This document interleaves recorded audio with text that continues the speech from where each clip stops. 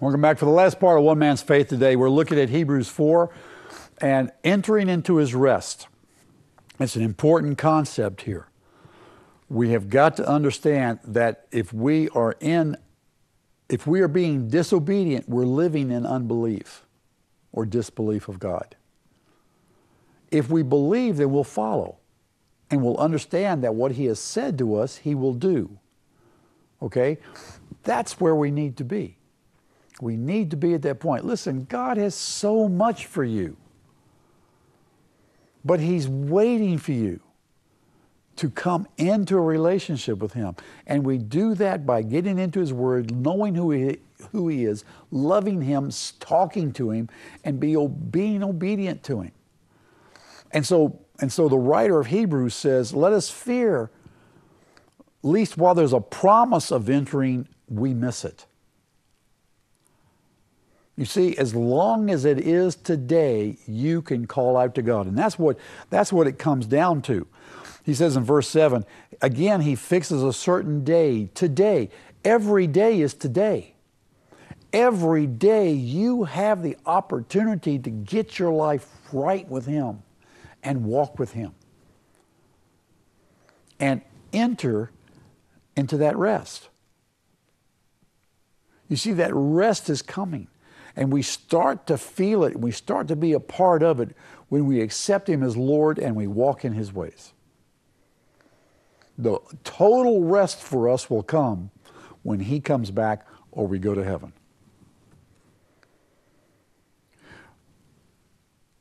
But if we're not careful, we can fall into disbelief. And that's what he's saying here. He says, the word that they heard, they being Israel, heard, did not profit them. The word they heard was, you follow me, I'm taking you out of the world and into the promised land. We have that same promise given to us. He takes us out of the world and he places us in his kingdom with all his promises, which are his promised land, you see?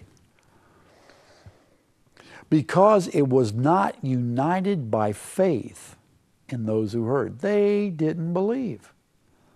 I mean, they came to a point where they had no water, so what did they do? They grumbled that they didn't have water.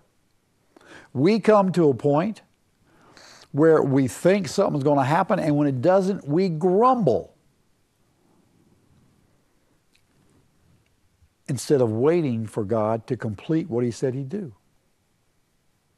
You see, you can't go through this on your timetable. Remember, God's timetable is different.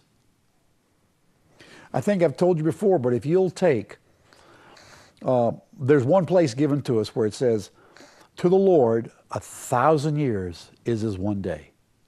Okay? If you'll break that down, 1,000 years is as one day. You'll find that 1 hour of our time equals 41 years based on that. 1 hour. 1 minute is 4 months. I believe that's right. 1 second is 4 days.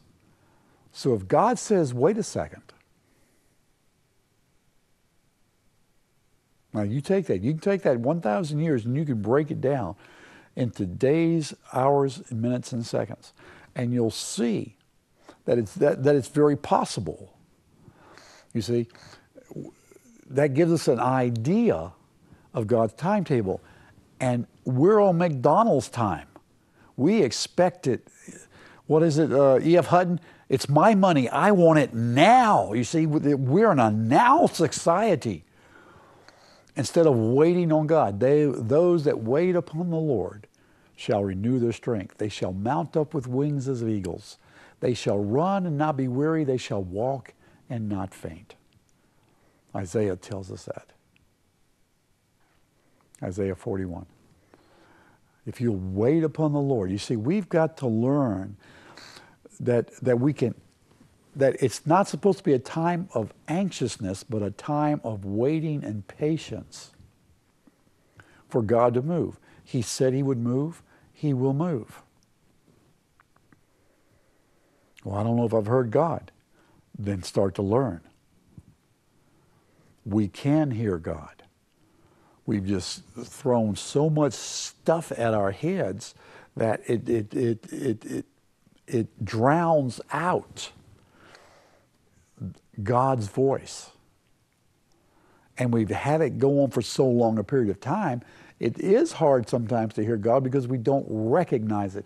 Well, the way to recognize it is to start to put those things away, spend time in His Word, take an hour, read, and then sit and wait and say, Lord, what do you have for me out of this? Show me. Learn to start to pray for a half hour at a time. Try that. You know, it's hard to do if you're not used to it. But let's start to spend time. Learn to allow Him to speak to you. You hear it and you run with it. The other place you hear Him is in His Word, okay? His Word tells us many things. His promises are in here. This Word says that His promises are yes and amen. And this is another way you can hear Him. What is written in here is for you.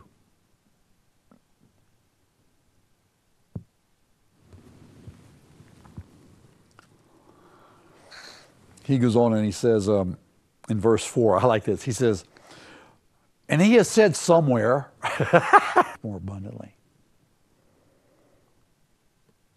That's what God wants. He wants us to rest in Him. See, if we'll understand this, even in Matthew 6, He says, listen, the birds don't worry about what they eat. The flowers don't worry about what they put on. He says, are you not much more than they? Be anxious for nothing. Seek first. Seek first the kingdom of God and His righteousness. And He says, all these things will be added unto you. Do you hear that? But you've got to trust Him. Now, I'm not saying go out and quit your job, but what I'm saying is that as you do your job, say, Father, is this what you want me? Father, they're doing something here that doesn't look right to me. Lord, what do I do? Give 110% into what you're doing. Matter of fact, give 150, give everything.